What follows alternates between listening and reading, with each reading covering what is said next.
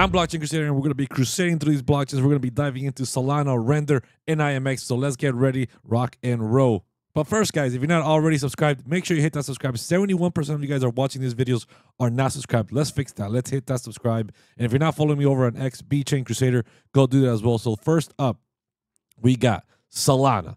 Let's freaking go, right? Solana has been on a massive tear, as you guys can see. Since 138, we've been nothing but up, up, and away. We front ran the 210 level, putting us into this new all-time high range up here, right? This is the last range, you guys. This blue zone up here, it is the last range before making all-time highs for Solana. But guess what? We got rejected. We had a massive tear. We broke out of this very steep upward trend, and now we're ranging, guys. And I expect us to continue ranging here until the markets decide, right? Potentially even up to after the halving, because I do believe once Bitcoin finally decides after the halving whether it's going to pump or it's going to dump, we will see Solana here and its move. But I do foresee this sideways consolidation building support here. Meanwhile, we stay above 173, which is the value area high for this previous blue range that we were in. Above 173, Solana is solid right here, building a foundational level at this floor price before we finally make a move towards this new range up here, sitting with a value area low of $210. Once we get above that and can close above here, the point of control is sitting at $241, which is the point of most volume traded when we were in this range previously from back in 2021. The all-time high is 250. That's the value area high as well. We break above that, Solana goes into price discovery. But first, Solana needs a foundation here to go sideways and build buying pressure here at these levels before we can make that move. Up next, Render. Everybody wants to know where's Render going. If you guys didn't already know, I got a price prediction for Render. Link is up above right here. Go check that out if you want to check out my price prediction for Render for this bull market. But where is it going in the short term? Right now, it's not looking too good. Render is sitting below the value area low for March's range, right? We've broken out of the March range. We've broken out of the value area low, which is this white line right here, and we're heading below it. We're kind of having what seems to be a potential reversal here if we can find some support at $9.41.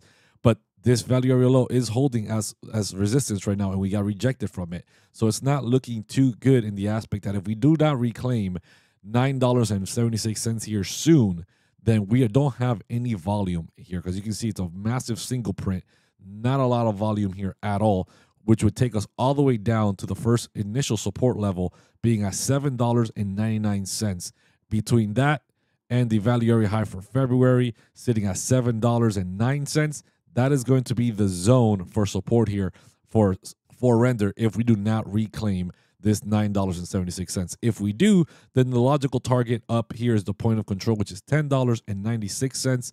And once we can get back above that level, the value area high for the March range is $12.55. The question is, and will continue to be, can Render here reclaim that, or are we going to just get pushed all the way back down and not reclaim this value area low? That's what we got to keep an eye on right now. This is critical. If we don't keep this up, if we don't reclaim this level, we're heading down to about $8 flat.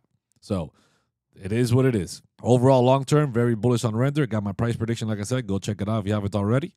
And last but not least, IMX, right? Everybody wants to know about crypto gaming. Everybody keeps asking me about IMX. And like I said, guys, if you guys want me to cover certain altcoins, join my Telegram. My Telegram, you guys can drop all the altcoins.